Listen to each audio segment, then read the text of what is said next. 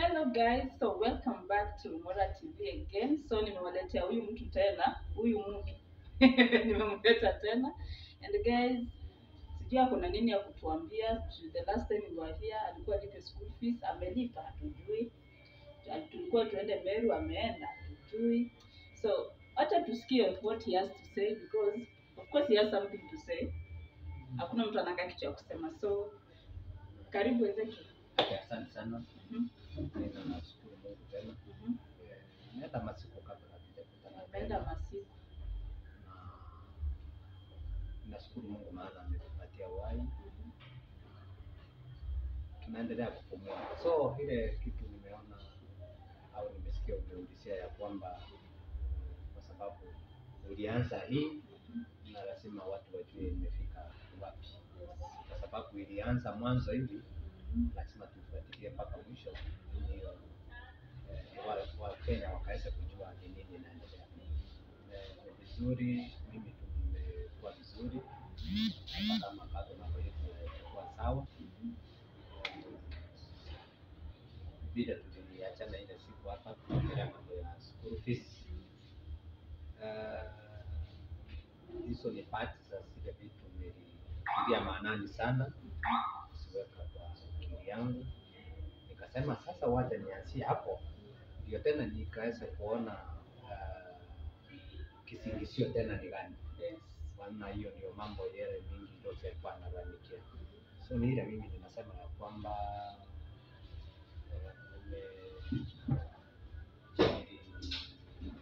nilienda nikajipanga kama mimi, tukaonana na watoto nikawashughulikia vile niliwashughulikia. Kuna balance ilikuwa imebaki shule na mahitaji mingi ile ambayo walikuwa wanahitaji. Unaona watoto wakirudi shule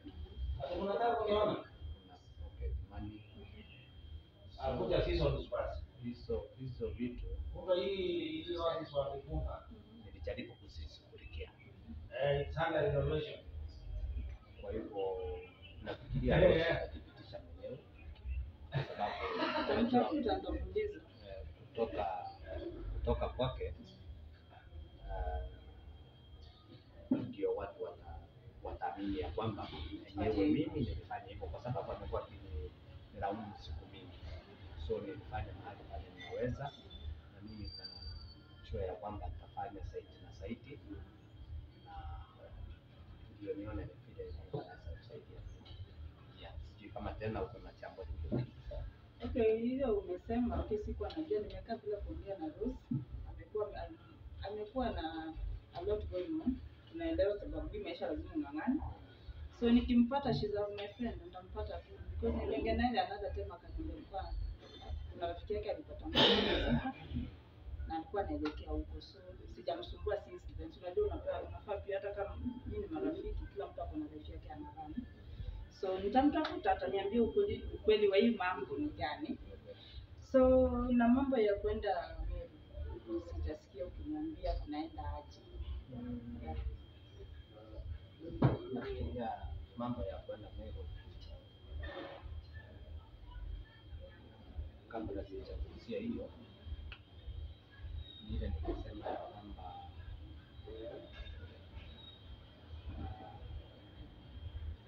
haya mambo mimi mwisho wangu kwanza kabisa ile ya kwamba kwa sasa hivi ningependa kutaka ushirikiano kubwa sana na Rose, ile inanisukuma sana ile ya kwamba inafaa kwa sasa hivi tuelewane kutoka hapa mimi na yeye. Hiyo safari ikianza, tukienda pale wenyewe kuna mahali tumefikiana, kwa sababu kusuluhisha mambo sasa ile tumefika kwa wazazi, itabidi sasa kama nakuwa pale sasa tunafaa kwenda kama in one page. Yaani tutoe tofauti zetu zote, sasa mawazo pamoja, focus mambo ya watoto, tuongelee tuongelee ile mambo ya muhimu sana, lakini ukifika tu pale sisi hapo tukiweke mimi niko vyangu, lakini mimi nitajaribu kwa sababu mimi nina imani ya kwamba kila kitu itakuwa swali. Na ile kitu ya ingine ni ile nilikuwa nasema kwamba tutakutana na one of uncle na tarajia maybe kitu kama kesho hapo hivyo tutakuwa tutakutana na yeye ndio tuanze kupangilia mambo ya kuenda pale wetu, maana nilijaribu kumwongelesha so akanisaudi akaniambia ni vyema vizuri kufika kwa wazazi ndio tukae chini, kama kuna shida yoyote tutajaribu kuitatua. So tuliongea na yeye, nafikiria kesho tutakutana na mengi wapewe vizuri watayashika. Yeah. Yeah, ni sawa. Guys, sorry for the sound. Hiyo itakuwa sawa.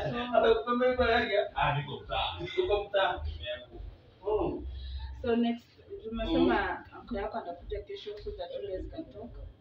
Maelewano vile mtapanga hii safari, which is okay. But now mnaongea na Ruth ndio ufike hiyo kuafikiana, kuelewana na mambo. Unajua if I'm your wife and you decide to come to my home, kuna venye mimi na wewe tunafaa tuelewane, si ndio? Hawezi hata kwa kuna mtu mwenye hataki uende, you understand? So what's your position or what's her position on that? Mwongea. Okay. Mwisho tuliongea na Rosi wakati nilikuwa nahitaji account ya shule, ndio tuliongea na yeye akanitumia akafanya malipo ya shule. So hii malipo ulilipa ile balance na plus ita? Nimelipa hizo zote. Ni 5. Okay, nangoja kuona, but the fact that tumesema account kidogo na but ungetupea receipt tuweke watu waone bana. So unajua nataka ile sasa yeye mwenyewe akiongea yeye mwenyewe. So nikimtafuta atasema mwenyewe kabisa moja kwa moja. So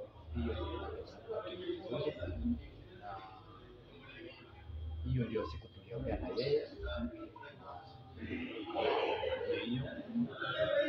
Nikamwambia mimi bado still wewe sana hivyo. So tena hatujaongea sana. Najua ni vizuri naye kumpatia time, asione tena ni kama anamchimba tu kidogo, nampatia tu time yake, maana nilikuwa nimemkosea. Mpatie tu time hapo hapo na yeye kufikiria kutafakari mambo yake. Yes. Because unajua before she became your wife, alikuwa msichana wa mtu, alikuwa na life yake kivyake, alikuwa anaendeleza maisha yake. Hata kama unajua for you people kwa marriage hiyo that long, yeah, kuna vitu vingi vimechange kwake, kuna vitu vingi vimechange kwako. People change negatively, positively, hata kimwili, vitu mingi zina change. Like hata mimi sasa hivi kinaona nikiwa maybe high school ama nikiwa 20s, siwezi kuwa nafanana vile nafanana sasa. So people change. So mimi nashukuru that niweza, because for me work with school fees now I feel like ulipunguzia nani Rose mzigo, and I appreciate that a lot because me, she's my friend and I know how she struggles. But hii life is full of struggles. It maanisha that ukilipa school fees hata struggle ni kupunguza tu. Na hata uko na struggles zako. Everybody has their own. Hata Kenyatta bado ana struggle. Sisi ni kina nani tusistruggle, unaona? But mimi nashukuru that nimempata leo. Nashukuru the fact that umeanza kurekebisha zile makosa ndogo ndogo zilikuwa pale. Unajua hizi vitu ndogo ndogo ndio ziko issues kama commotions for marriages. But I'm happy. So guys, mmesikia school fees imelipwa, but ndaleta Rose hapa tujulishe that is what happened. But above all, hebu mwambie congratulations hapo kwa confirmation. Si kila siku matusi, si mmeiva matusi. Unajua mambo yanapoanza yana ugumu wake, lakini vile yanaendelea yakisonga, mtu huendelea kupata advice kutoka kwa watu. Kama sasa hivi mimi ninasaambia Wakenya ni ile ya kwamba kwa hii muda kidogo tumekutana na wewe, maana wewe mimi tumechuana na wewe kwa sababu ulikuwa mtu wa karibu sana na Rosi. So kwa hivyo wewe umekuwa rafiki wa Rosi, na ni ile ya kwamba umekuwa msaada kubwa, kwa sababu kama mwanamke mwenzako, kuna wengine wako na advice ambaye si mzuri. Yeye akashtuka asema, oh, mwanaume akufanyie tu hivyo, ni nini unafanya kwake? Ninashukuru kwa sababu umejaribu kuwa msaada kubwa, uone yenyewe ingekuwa vizuri hii ndoa hao watu wakaweza kutiana, kwa sababu kama iko shida imekuja, hii ni kitu inaweza suluhishwa na irekebishwe kuliko hii ndoa kusambaratika. So umekuwa msaada wa karibu sana, ufuatilie hii maneno, kuweka pamoja, na mimi nakwambia nakurudishia asante sana, kwa sababu umeharibu muda wako mingi, umekuwa unaona familia yako, unafanya vitu zako zingine, lakini kwa sababu umekuwa na ile moyo wa kutusaidia sisi tukaweza kutiana pamoja, wacha Mungu akubariki na akazidi kukuinua, kwa sababu sio wote wanaweza fanya hivyo. Tunaharibu time yako kufuatilia mambo ya mtu, ni ile tu kujitolea tu, yani unafiri ni kama wewe tu. Unajua kitu ile, hata kwa jamii kuna wale watu tunaita wazee.